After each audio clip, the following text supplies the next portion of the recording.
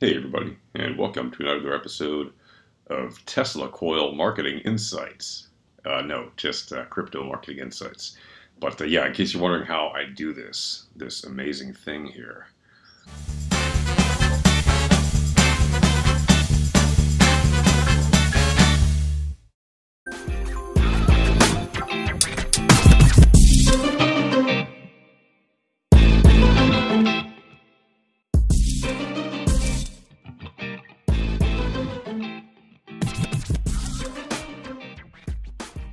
Tesla coils.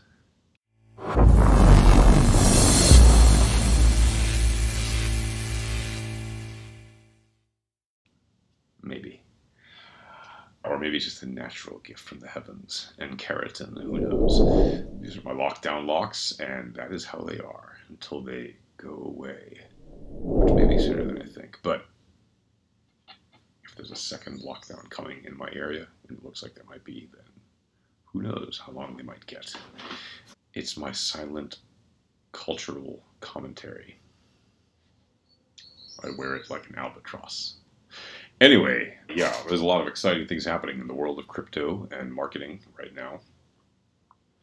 Among other things, you may have noticed that there are ads on Facebook suddenly in the US that are blockchain friendly, although in theory they're not crypto friendly yet.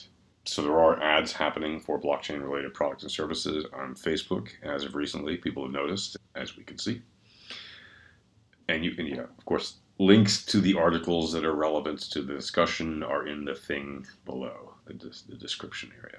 Basically, not to anyone's surprise, as Facebook ventures deeper into the land of Libra, cryptocurrencies, and figuring out what to do with the future of that project, it's become quite obvious that a lot of big players at the same time throughout the industry and in different institutions, over time, the interest has grown in crypto and blockchain. And so to block ads that are potentially revenue rewarding in a space that is still perfectly legal in the United States and largely unregulated seems contrary to their own business interests. So obviously, Facebook, being a forward-looking company, decided that it's in their best interest now to start accepting these blockchain ads. Nice. Again, they're not promoting direct sales of crypto, in theory, yet. Although, that said, a number of the blockchain projects that are advertising somehow have a token associated with them. So, make of that what you wish, and consider that when you think about the projects being advertised. And also consider the interesting end of the, let's not call it hypocrisy, but saying one thing and then doing another. For years, they said blockchain and crypto ads, they didn't say anything about it. They just let them run. Suddenly, after the all-time highs and the ensuing crash, all of a sudden alts were this bad thing and ICOs were bad because people lost money in it. Well, yeah, when you have speculative bubbles, people are going to lose money when they pop. Right? People put money into these speculative bubbles hoping to get rich, and a small percentage of them do. But the rest of the people, they're usually left with empty bags, right? Or big heavy bags not worth much. Kind of the same. That's the way speculative bubbles go, and that's why they always say, whenever you look at one of those videos that talks about investments or trading or whatever, they always tell you, I'm not your financial advisor, and this is not financial advice. Why do they say that? Because you're likely to lose money, right? And as a marketer, you have to make that very clear to the audience that they're likely to lose money. And so the advertisers that are on Facebook and that are on Google have to obviously make that abundantly clear, right? That if you're investing in something, it's not likely to give you the returns you are dreaming of, right? Despite what their advertising and their marketing messaging might say. Nevertheless, we are seeing that the platforms that said for many years nothing and just let the ads run and then suddenly banned them outright because people were losing money, all of a sudden it's okay again. And you have to wonder yourself, why? How has it just become okay again? Did crypto suddenly evolve into some new thing? No. Is it now impossible for anyone to ever try to do anything bad with any kind of crypto? No. Is it the most transparent thing in the universe? No. Like all cryptos? We know blockchain can be very transparent. We know Bitcoin is a public ledger, yes, but we're not talking about Bitcoin. We're talking about other cryptos that are advertising, right? Bitcoin is not paying for ads, right? But if you want to see some cool ads for Bitcoin produced by the world community, because it is open source, visit bitcoinmarketingdepartment.com. That's bitcoinmarketingdept.com, and enjoy. Give it the old clicks or likes or share it with your friends. You see some cool videos there that you like. But yeah, Bitcoin does not have a paid department on payroll from Bitcoin corporate headquarters or from the Bitcoin management office. You can also check out those sites. Bitcoin is a grassroots organic thing, right? That's the whole point of why it's kind of different from pretty much every other crypto out there. It is really decentralized in the sense that it has no figurehead. Even Litecoin has a figurehead, even though he doesn't theoretically own any Litecoin now, right? Charlie Lee is still the figurehead of Litecoin, right? It has no central management in one location only. It has no central mining in one location only. The whole point is it's a distributed, decentralized network. But tons of these other projects on blockchain and crypto are clearly centralized projects and are clearly not the promise of Bitcoin, right? They have their own promise and their own vision. And that's fine and that's wonderful. And it's great that they're advertising. I'm frankly thrilled to see these ads on Facebook again and on Google and wherever else they may pop up, Instagram and wherever else you may see ads, right? Maybe they'll show up in Brave browsers soon, or more of them. I know there's already, crypto.com is in there a bunch, and there's a whole bunch of other crypto ads in Brave. But long term, this is great for Bitcoin. This is great for other cryptos. It's great for Bitcoin, even though Bitcoin doesn't, again, run ads necessarily, right? But why is it great for Bitcoin? Because it brings attention to cryptocurrency. And the number one name is obviously Bitcoin. And most of the ads that promote one token also mention Bitcoin. So even though they're not even promoting Bitcoin, even if they're saying we're better than Bitcoin, they're mentioning Bitcoin. So you're getting a lot of free exposure for Bitcoin. Even from detractors, even from competitors who are actually quietly converting their own coins or other coins into Bitcoin, right? Or not even quietly, right? That's a lot of people just stack sats, right? And so they just do that. This whole movement of putting ads back, or this whole shift of putting back ads back on the big platforms, is obviously going to have an impact on retail investors and on the general market sentiment towards cryptocurrency and blockchain. Even if people don't buy in, even if they just see the ads and they're like, oh, whatever, just another ad, they just click away. The more they see it, the more repetition that they see from different cryptocurrency ads, the more they'll realize, oh wait, this is actually a thing, not just necessarily a bubble that happened and is gone. It's still around. It's back, right? For people who haven't seen crypto ads for a couple of years now, they'll suddenly realize it's back, or it really never went away, right? This has strong impact potential for the marketing of cryptos, because obviously with a market reach the size of Facebook and Google, you are now able to go and get to the market once again. Yes! Yes! Yes! Oh! Right? Like the whole market, right? But of course, you have to be marketing a crypto project or a blockchain project that isn't specifically promoting the cryptocurrency aspect of it or at all, right?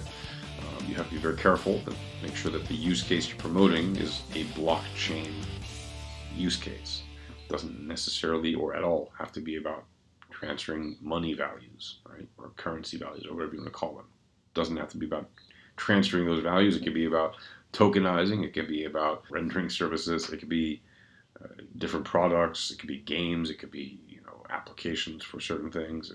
There's no shortage of what you could use, obviously, blockchains for, and therefore there's no shortage of projects that can be advertised. If you look at just the list of existing projects, there's thousands of them. So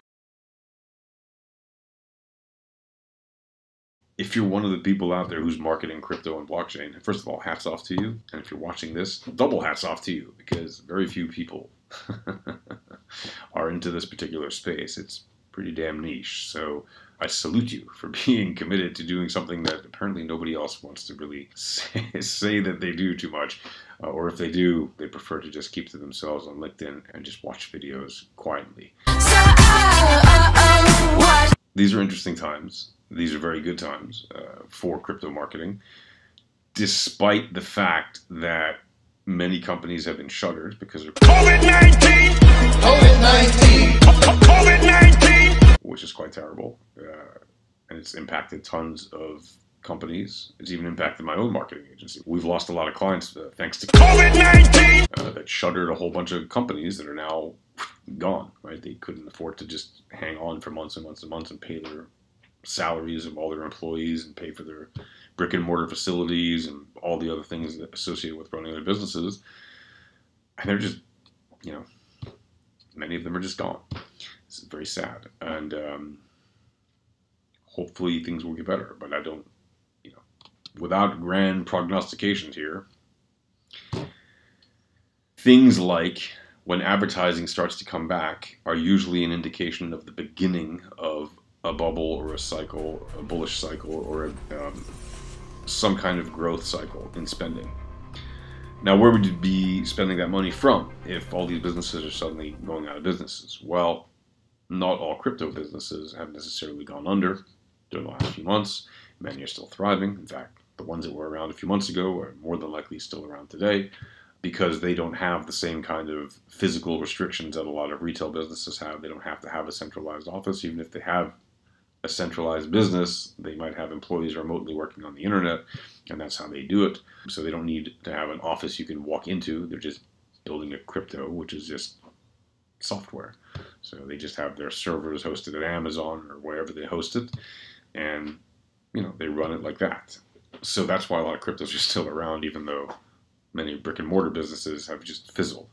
And also, brick and mortar businesses were actually real businesses that had real loans, real debts, real everything else. Try getting them to advertise now when they don't have any revenues coming in. Whereas crypto, all they were and all they are for the most part is just little speculative things. And so all their money go to advertising if it isn't in development, right? And managing their team or whatever. So all of it is about marketing, right? A very healthy chunk of their monies should be about marketing. They want to get the word out because they're not the first mover and they have to therefore differentiate themselves. And one easy way to do that is through advertising. And the way you advertise a crypto project, the way you advertise a blockchain project is very specific. The kind of thing that, you know, marketing agencies do. We specialize in that at our agency. There's plenty of marketing agencies. It's their single niche focus. Running crypto ads is a very particular thing. Where to run them, what to run, what kind of messaging to put in them. And we're seeing with Facebook opening up their ad platform again to crypto, that you still have to be very, very specifically careful about the things you're running in the ads, much more than a regular product or even a regular financial product, because the nature of it is so speculative and they are so wary of allowing these ads to run, even though they're building their own blockchain. And they're obviously going to promote using blockchain in the near future, whenever that is all sorted out. So yeah, I mean, don't be surprised to see a Google chain. Don't be surprised to see a PayPal chain or whatever, Facebook chain. All these huge corporations will have their own chains. It may seem ridiculous. Why will they do it? A lot of them will do it because of opportunity. Some of them will do it because it's actually a practical thing. Some of them will do it for both of those reasons. But don't be surprised to see the enormous giants build out blockchain solutions and then suddenly go from parties that said, no, we don't want to touch that stuff, to parties that say, yeah, we're all about that, we always have been, right? They're going to false praise themselves into having somehow been OGs of the blockchain space, even though they've been strategically and openly and publicly denouncing it for years now. And even though we know they have been quietly developing things in this space for years now. So again, not calling them hypocrites, just saying they say one thing and then do another. Make of that what you will. And again, I got nothing against these companies in general. I actually love using their platforms for a variety of reasons, not the least of which is marketing. You know, all my clients, the ones that we had and the ones we still have, they all use these platforms. We use the platforms for them to enhance their exposure, to enhance their presence. Social media is amazing, right? You can't deny that. It's a huge market opportunity, and so you have to capitalize on it regardless of how you feel about it. I think it's irrelevant as a marketer how you feel. I mean, that's the difference maybe between marketers and consumers, is if you're really a sharp marketer, not only can you discern between the truth and the not-so-truth of a particular message quite easily, but also you are not going to simply... Oh! Oh! Oh, God. Oh.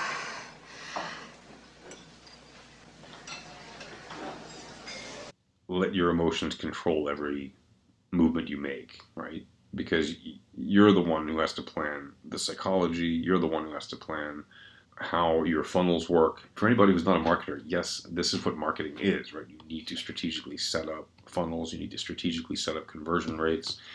It's not to dupe you if it's good marketing, it's actually to provide to you the best possible service for the best possible price. I'll have what she's having. That's what good marketing actually tries to do, right? Like, as a marketer, if I'm selling surfboards and you love surfboards, great. I want to make sure that you love the kind of surfboards I'm selling so that you have an amazing experience buying these surfboards.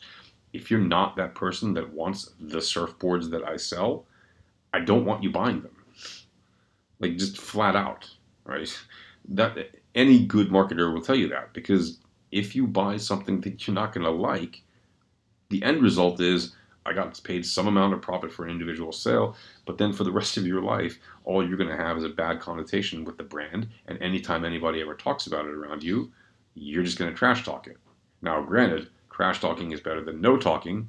That's true when it comes to things like PR and news. It's better to be talked about negatively than not talked about at all. That is, yes, that works great in some cases, or in many cases.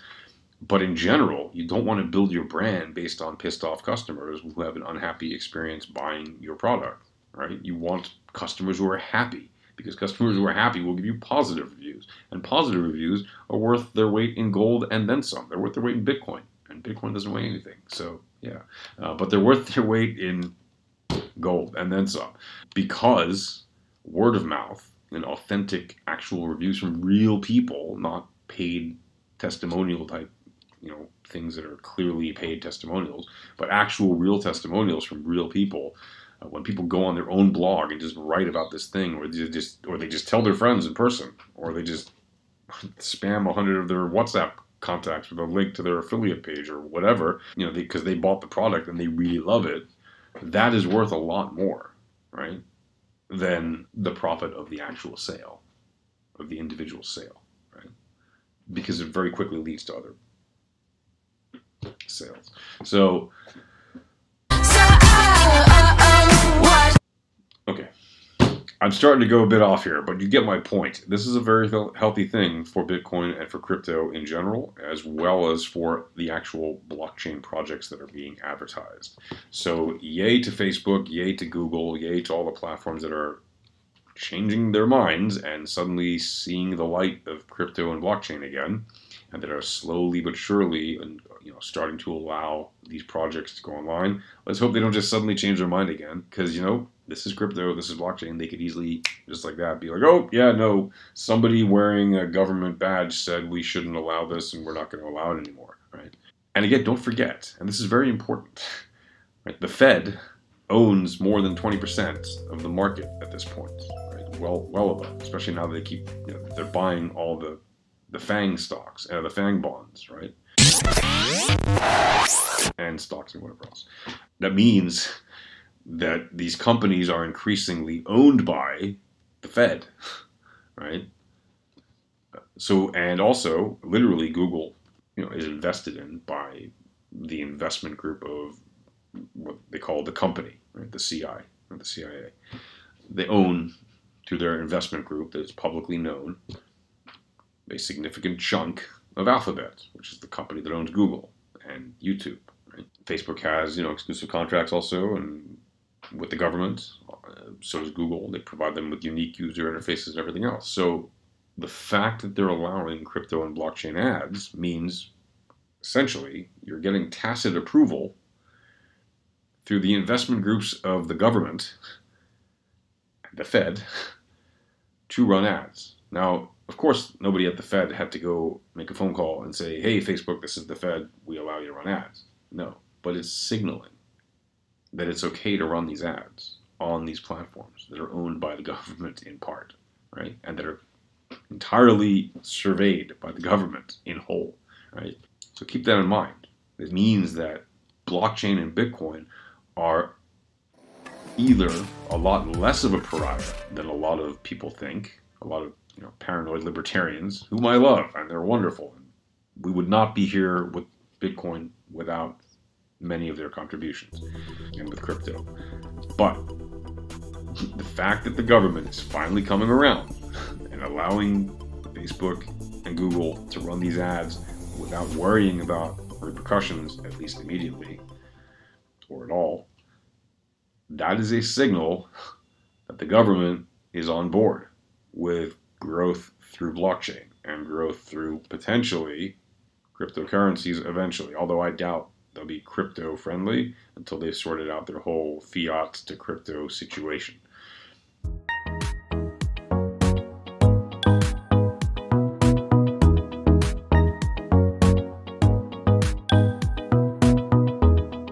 But at least blockchain projects that allow things like tagging, tokenization of items and logistical things and maybe insurance and who knows whatever else, things that the government can easily regulate and control, hey, they're all for that, right? And that's a very good thing. There's no other way to look at that. Unless the whole thing is a big plot to throw the whole thing upside down on its head and fool everybody and come out and say, no, this is evil, we're going to shut it all down. But I really doubt they're going to do that. Because they already shut it down. So now were they reopening it just to shut it down again? I mean, this crypto is not the corona thing. Right? It's not. Just get it out of your head. It's good for a meme, but it's not that. Right? The beer bug is not crypto. So it's not like we have to do a lockdown and then open up and lock down everybody again in crypto ad space. That's not the metaphor. Right? This is a business thing. And when the politics has decided, oh yeah, you can open it up again because we're going to find ways to regulate this and we need you to generate some revenue so that we can do that, that is tacit approval, right? And it may come to the point where it will become legislative approval or at least regulatory approval in the coming months and years as more of this happens and as more projects go away, come online, and get bigger and everything else, right? As we see more consolidation of the crypto space and the blockchain space, we're going to see bigger players evolve, emerge, whatever. We're going to see many little players fizzle away. We're going to see a whole bunch of little players also merge together and try to become bigger players. They're going to consolidate. They're going to put their muscles together and try to, overtake. And also some shiny little superstars will come out of nowhere and do God knows what. So, yeah, that said, pretty much all I want to talk about right now. I'm going to get going. I have tons to do. It is a Thursday, and it is already the 2nd of July. Wow. So, if I don't see you before, have an awesome July 4th weekend. I hope you all have fun out there, taking it easy, enjoying your independence, your freedom, hopefully, if you're in America. And if you're not, well, I hope you're all enjoying it too. I can't talk. I hope you're enjoying your independence and freedom no matter where you are. And for anybody in America, hey, happy July 4th. Woohoo. Any American out there, happy Independence Day to you. To the rest of the world, happy days to you. I hope everything goes your way no matter where you are on Earth. And that you have a great success in all of your marketing efforts. And until next time, take care.